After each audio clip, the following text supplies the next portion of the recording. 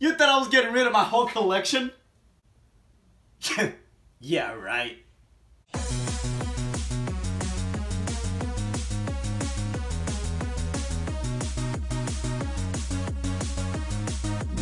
What's up, Nakamas, and welcome back. Now, I first want to say sorry about that title. I know it was a little clickbaity. No, I am not getting rid of my Funko Pop collection, but what I am doing today is I am answering some questions that I got tagged on. So this is going to be a bit of a fun video. Stay tuned for it, because these are some tough questions. So, Lady Funko and Currently Collecting, which are YouTubers, they tagged each other in this Would You Rather challenge. And one of them, I'm not sure who, I think it was Currently Collecting, tagged Droobz Vids. So Droobz Vids, he did a video on this tag and on this challenge, and then he went ahead and tagged me. So first of all, thank you, Sean. I really appreciate it. Really appreciate you for giving me these hard questions that I cannot answer. Alrighty, y'all, so let's get to the first question. Now the first question of this Would You Rather tag is, would you rather have 5 regular size pops or 1 10-inch pop?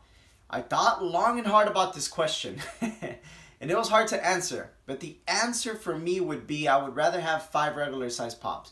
And I think the reason why is the same reason for a lot of other people, and it's space. When it comes to 10-inch pops, it kind of becomes very, very hard quickly to know where to put them in your collection, just because they're so big. And a lot of people like us, we like to keep our pops usually in the box. Now the only 10-inch pop that we do have is the 10-inch Pikachu.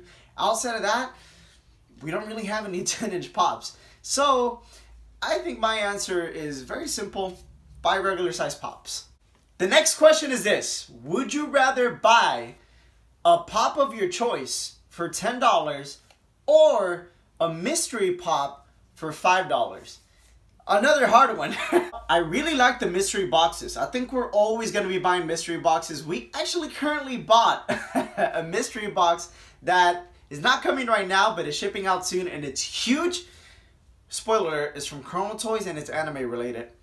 But the point is, I think I would rather buy a $10 pop of my choice. And the reason why is because I can control that. With the mystery box, I have no control over that. And like I mentioned, I love mystery boxes. You guys have seen me unbox them in this channel. But at the end of the day, I would have to go with a pop of my choice because I know what I'm getting.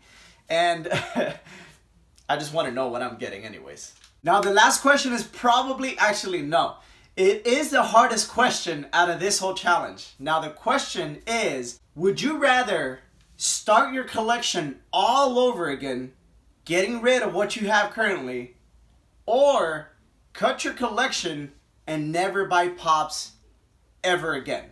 Now, if I were to go with my gut feeling, I know my answer, and that's what I'm gonna go with. My answer would be get rid of everything I have right now and start a whole new collection. And the reason why is because I never see myself not buying pops again. To be honest with you guys, I don't think it's only pops for Leslie and I, but it's just collecting overall. But of course, pops is definitely the main vehicle. And by saying that, I don't think we ever see ourselves stop collecting anything at all, especially pops. So for that reason, the second choice is a no-no.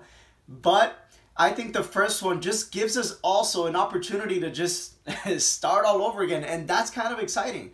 You know, when I heard some other people's answers, especially Droobz, he said that it's definitely an adventure. You know, it's fun when you get to collect, and every pop has a story, and I totally agree with that. If I were to look at one of my pops up here, I almost, actually, I think I remember every single pop that I got and how I got it, and that just feels great. So I would definitely get rid of what I have right now, even though it might hurt, and I would start all over again. Whew! All right, so that was definitely hard to do. But now I get to share this challenge with 3 other YouTubers. Now the YouTubers that I choose are number 1, Lady Jane, number 2, Crazy Stone Gamer, and the third and final YouTuber, Jimmy Barnes. I will be getting in touch with each and every single one of these guys and gals, and letting them know that I challenged them, because I definitely want to know their answers to these questions, and I want to know their opinions as well. But wait, they're actually not the only person that I tagged. Now I tagged all of you guys, the viewers, and I want y'all to give me y'all's answers down in the comment section.